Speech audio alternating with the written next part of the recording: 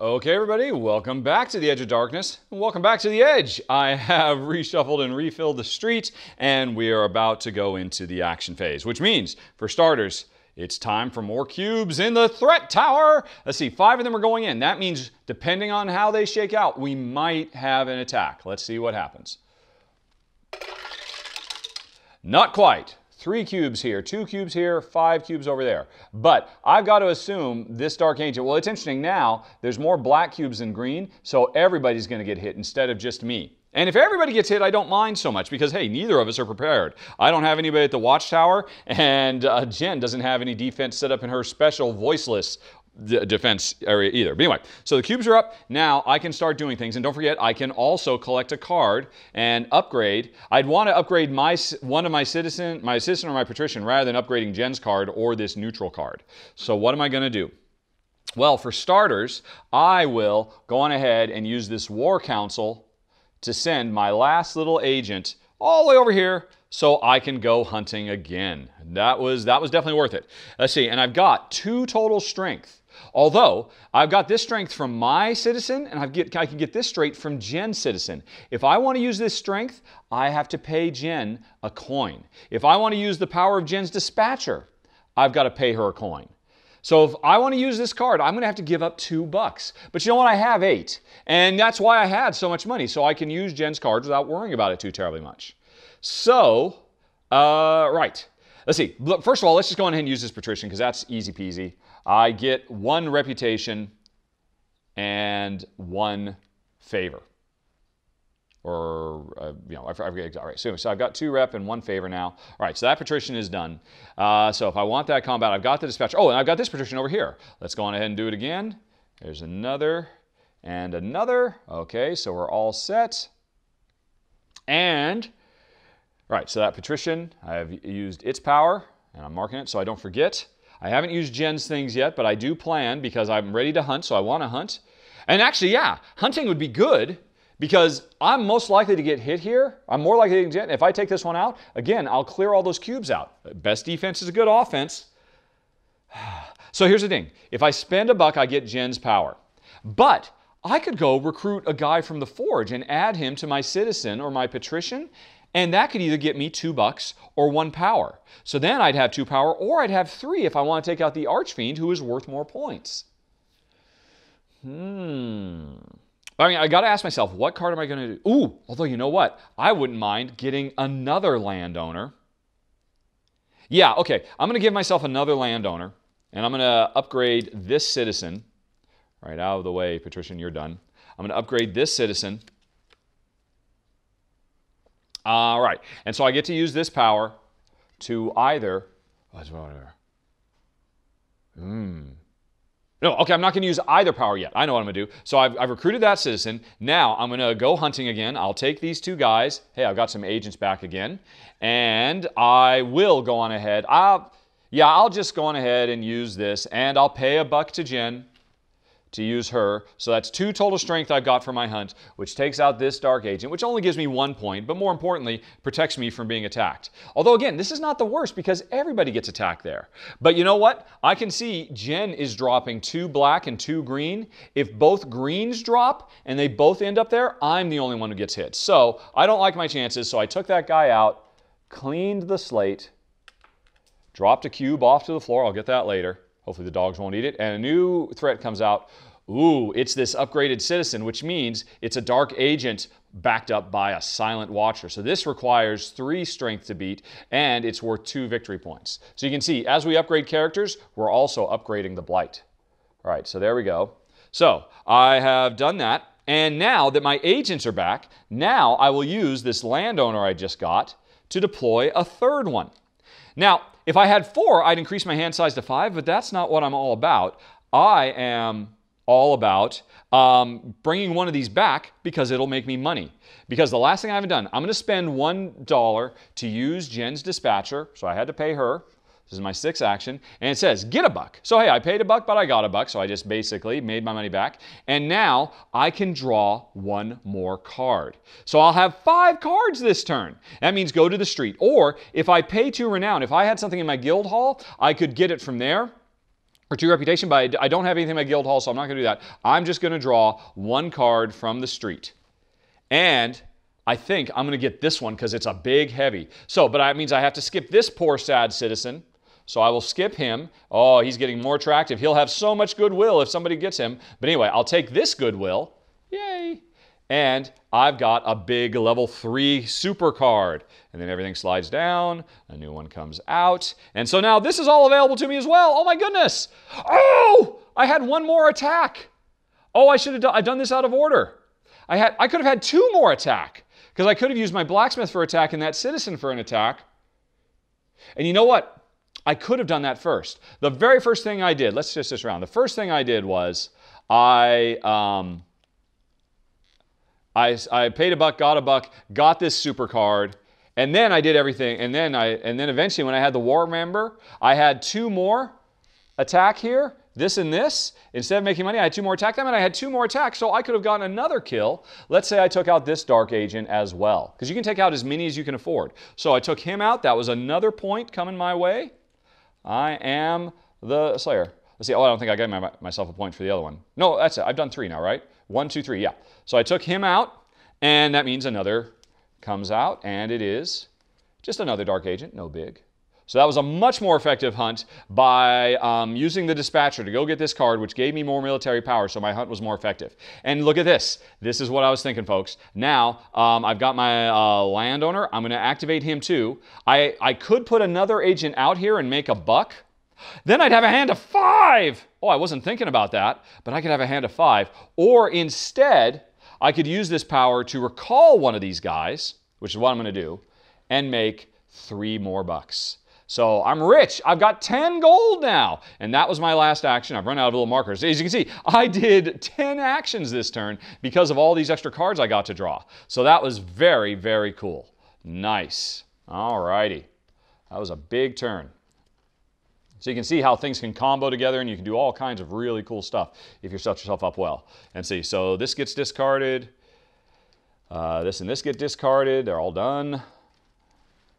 And all right, now, Jen's card does not go to the discard pile. It goes to her guild hall. So not only did she make 2 bucks off of me using her card, but I have now fixed it so she will have her card in her hand in the next round. So, I mean, that's a really cool level of interaction between players, because often the best card out there is one that doesn't belong to you, but you want to use it. Are you going to pay somebody else to use it, etc., etc.? Because you know you're giving it, because you're not stealing it from them, you're just giving it to them on the next turn. It's very, very cool. But anyway, so that went over there, and I've got to build this card. So once again, sorry folks, got to put the cami down.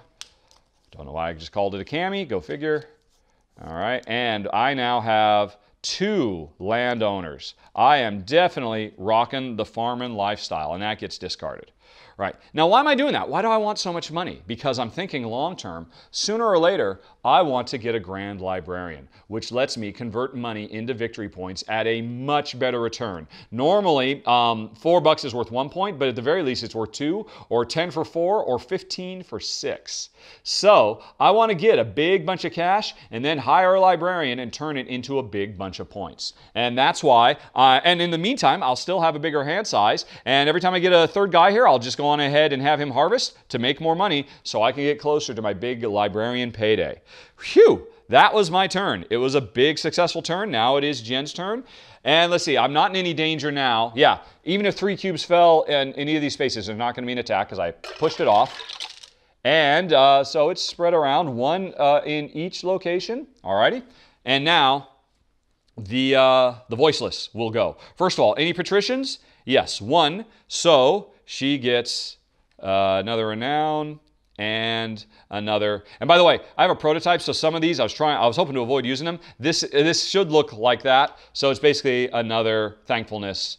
All right, so that patrician is done. Done. What else? All righty. So then do they have any special cards?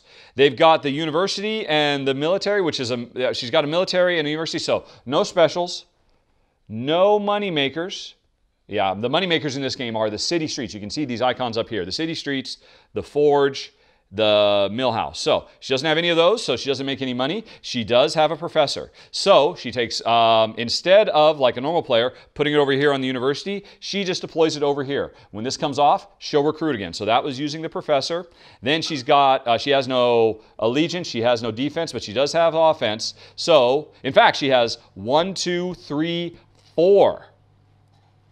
Oh, wait, oh, no. Sorry. These, do these get, oh, I've forgotten now. Shoot. Hold on a second. Let me double check this. When you go to a hunt. Oh, whoops. No, I misspoke earlier. These are only, so yeah, I misspoke when I said that they store them up. They don't store them up. These just basically get ignored. It's these one that let them store up. So again, folks, watch with the Klingon subtitles turned on. She did not store all of this power. This is the first time she started to build up a hunting chief because she had that. Because what did she do in the first round? I've totally forgotten what she did. No, let's say she did another one. So, because the more of these she stores up, the more they're worth. 1 is worth 1 attack power, 2 is 3, 3 is 5, 4 is 7. So these are additional ones. If she goes hunting, these get used instantly like you saw me doing them, but they don't add up over here. It's the special cards, like this militia chief. Me, if I had this, I would be able to deploy and start building a militia over here in the deep hollow, but instead, she just starts building her own personal militia right there. And yeah, sorry about I got that wrong in the intro. Again, Klingon subtitles are your friends. So anyway, she has no hunting cards, so she has used all of her cards to her best effect. She had no use for these citizens right now. She used that, and the patrician. All right, so she is done. Oh, what? Wait. No, she's not done, because before she did the professor, before she did the militia, she always gets a new card. And she wants a money-making card. She starts up here. Is this money? No. Is this money? Yes. She took a dispatcher and installed it on her citizen. This is her only one that belongs to her, so she'll install it. So Jen had a dispatcher, which means, hey, it was a money, so she gets $2. Oh, this is interesting, actually. It's a dispatcher. So the first thing she did was she got this, and the dispatcher is a moneymaker and it's a miscellaneous. So before she gets her money, she had the dispatcher, she gets another card, which means she always takes her own card if she can. So she'll skip, and she'll take this. All right, so she had another card of her own. So, but it's a patrician. The new patricians that come out don't help. So she got this, which means she can upgrade it. But anyway, she uses her patricians, which is like step 0. Then she goes there. So she doesn't get anything more out of that. But then she does get money off of this. And even though it says 1, she always follows the effect here. So she gets 2, because it says no matter what the money card is, she gets $2. So she's making more money, which is worth points. Then she did her professor, then she did the militia, and now she's done. So we've got to go on ahead and sleeve her card. So now this citizen is a dispatcher and a professor. So regular Paul Revere, this guy. All righty. So that was that. And so, yeah, everything gets discarded.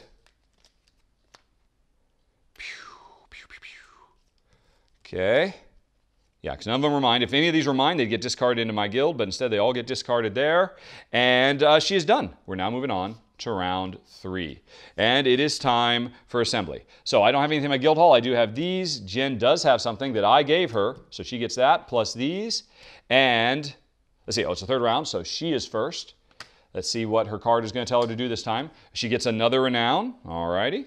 She is building up that renown. And she's going to try and get a defense card in the second half. But now she is going to go on ahead and start drafting because she needs 2 more cards. And, by the way, this slid over. Oh, and I got a shuffle. Sorry, folks, putting the camera back down again. The joys of filming a deck builder. All right.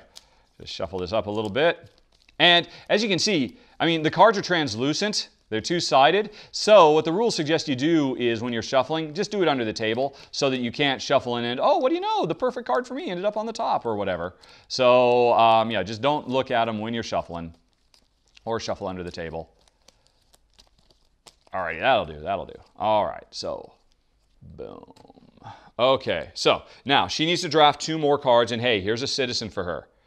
And there's another citizen way over here, but that would be way too expensive, so she just wants this one. So, but remember, she doesn't skip if she doesn't have to. So she'll go on ahead and take this one and get all of this love. And she's got so much love now, she can convert it. 1, 2, 3, 4.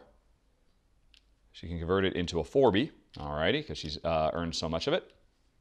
And she took this guy, and now she has one more. She will skip this guy, oh, he's so sad, to get one of her own. All right, so there she goes. And then everything slides down. And hey, there's my farmer again. All righty, I want some more farming.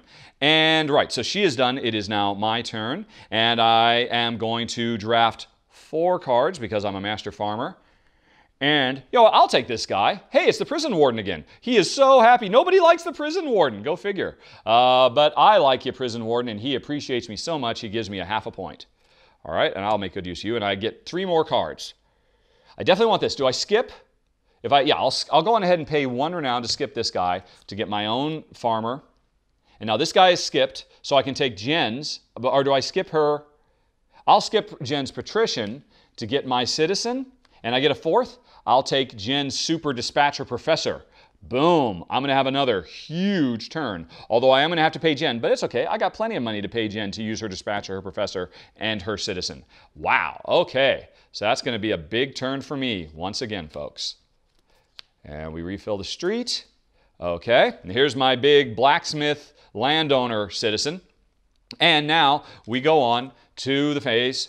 Let's see, we might have an attack this time. We've got 4. If 3 of them end up over here or 4 over here, we'll have an attack. But they all ended up over there, so no attack still. All right, and now, first of all, she's going to try and get a defense card. Starts here and looks for defense. There's only 1 defense, so she's getting a watchtower, which she'll take a middle. You don't have to go for the one that's on top. You can dig until you find what you want. She wants a middle one to upgrade her citizen because she doesn't want to upgrade a nobody. She wants to upgrade one of her own guild. So she just got a watchtower. Alrighty, and now she starts evaluating. Does she have any patricians? No, so she does no patricians. Does she have any money makers? Yes, that's 1 money maker. And, wait, oh no, not money makers. Does she have any specials? The librarian is a special.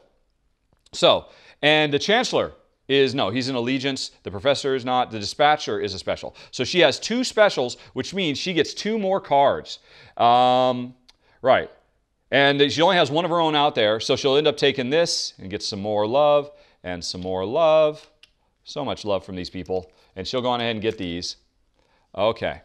So there she goes. But unfortunately, she just got a patrician, but the patricians happened before this, so she won't get to use the patrician. But she did 2 specials. That let her draw 2 more cards. Now, does she have money? Dispatcher is money, and that's the only one. So Jen just makes 2. 2 more bucks. Then, all right, she moves on. Does she have any recruiters? Yes, she does. Right, so that's the dispatcher is done. The professor, this guy comes back, and Jen recruits again because of the professor. Then, does she have any allegiance? Yes, she does. And so she sends one of these guys over here to the allegiance. Then when she does allegiance again, she'll pull this back, and she would have claimed this citizen. She have 2 citizens she could recruit. She'll take the one that's worth more. She always will. So anyway, so she's getting ready to get another allegiance going. Does she have any defenders? No. In fact, yeah, all she's got left, right, the librarian was a special, so she had done that right away. So the 2 specials. And right, and so she's got those. She doesn't build those up. I think I was wrong about that. She doesn't build up her militia. She doesn't attack. Remember I said this is A's and B's? When you get into the B's, which we're about to get into, it's much more likely. There's a money one. There's an attack. There's a build up your strength. There's another attack. There, right. So the voiceless doesn't bother attacking all the little schlubs like what you've been seeing me doing. In the second half of the game, once she's had a chance to build up a big, strong militia, she starts going and trying to take out the big threats. Because over time, these threats get bigger just like our characters get bigger. So she's done. That was it. And once again, she didn't take any of my cards because I didn't leave any for her. That's the thing too. There is a strategy to be said for don't take all of your cards. Leave some of your cards out there so your opponents will take them, use them, pay you, and then give you the card. But I've been gobbling my cards up so fast that I have not given her a chance to get the cards. But anyway, so all of these get discarded. And by the way, this should have slid over. All right, there we go. And once again, I'm gonna have to build that to discard it, but worry about that in a second. No, actually, no, that was the end of the round, right? Yeah, so gotta do it. Put it down. And it goes. All right, so Jen's got a super character, just like me, that'll be useful later. Although, you know, that's an attractive character for me too if I want to spend $1, $2, $3 to use all those powers. So that was her turn. She is done. We are on to round 4. And I am now the first player. And we see what she's going to be up to this round. All right, she gets another renown. She just builds this stuff up like crazy because she needs it, because she's pretty indiscriminate about how she skips, so she's just always building up renown so that she can make big jumps. But hey, when she does it, that just leaves me the goodwill tokens that I can pick up. Anyway, oh, whoops. Oh, wait. I already did all my stuff, didn't I? No, I haven't. Have I? No, I haven't. I'm sorry. I've jumped ahead. Wait, we were just on round 3. Yeah, she was first. Okay, she hasn't done this yet. She hasn't done that. She hasn't done that. Anyway, so it was my turn. Sorry, folks. Let's see if there's an attack. No, there's still not. 5 and 5 and 5. But you know what? Let's just say, let's try this again. Let's get an attack. You guys want to see an attack. It's really simple. Hey, look, there's an attack. Okay, that's how it worked out. What do we got here? 1 purple, 2 green, 4 black. That means the black wins. Everybody gets hit. Okay, so this Dark Agent is trying to hit us for 3. We need to have defense of 3. Now, I don't have any defense because I don't have, remember I did put a person on the watchtower, but then I moved them off. So I'm going to get hit. Whenever you get hit, doesn't matter how hard you're hit, you drop 1 on this defense track. The first time you drop, it's no big deal. You still stay at 16 points. But then you go to 15, 14, 13, 12, 10, 8, 6. So the more you get hit, it can really start to hurt you bad. So it is good to invest in defense as the bad guys get stronger over the course of the game. Now, if she had this over here, if she built her defenses, she would pay this right now to avoid the 3 damage and not take any, but she didn't, so she will also take 1. Now, whoever is the highest on this track at the end of the game scores 2 bonus points. So even, you really want to try to avoid that, so defense is important. But anyway, so we've cleared that out. And this guy, oops, I knocked everybody down, comes back over here, is discarded. Oh, by the way, I just noticed, this Dark Agent, this is kind of a bummer for Jen. This is actually one of her cards. You can see it's purple. Jen wants this thing killed as soon as possible because as long as it's up here on the threat tower, it's a card she's not able to upgrade. So as a human player, Jen would probably have a vested interest in taking that thing out. And anyway, so there's a new bad guy in town, and it's another agent. Okay, and now we've got to fill up again, which means we have to reshuffle, which I haven't done yet. I'll just pretend I shuffled. Okay, but anyway, so that all triggered, and now it's my turn. I've got a whole bunch of stuff I can do here, but I'm going to have to pay Jen to do some of it. I could go hunting to do some things. No, I can't because I don't have anybody on the War Council. I do have the Prison Warden, which would let me move 1 person over to the War Council, but I couldn't get another one. But hey, I could draw a card. Yes, I could. Let's go on ahead and pay Jen $1 to use Jen's Dispatcher, which gives me $1, and allows me to get a card. I'll get my card in the first slot, which is a War Council. Hey, I'll use this War Council, and I don't have, if I had 2 influence, I could send 2 guys, but I don't. So I'm only going to send 1 guy. But that's okay, because now I'm going to pay Jen another $1. No, this is a neutral. I'm just going to go ahead and use this Prison Warden to move a guy from over here to over here. So I've given up my hand size, but now I'm going to have another chance to hunt. All right, so I did that Prison Warden. No, I'm not going to do that. I'm not going to do that. I'm going to leave that here. Instead, I'm just going to take one of my temporary guys, and I'll put him laying down, because I'm going to hunt with him anyway. So I use the Prison Warden to deploy some prison labor. I've used Jen's Dispatcher. Hey, let's go on ahead and use, I'll pay Jen another $1 to use her Professor so that I can start. I've got a guy over here, and see, and it says put a guy out and or pay $4 to train. So putting this guy out here lessens the cost to train. Instead of paying 4, since I've got a guy here, it only costs me 3 to train an agent. And now as long as I keep this guy here, I can train agents more cheaply. She just trains agents by putting them here and there, but I have to pay for it. So anyway, so I've used that now.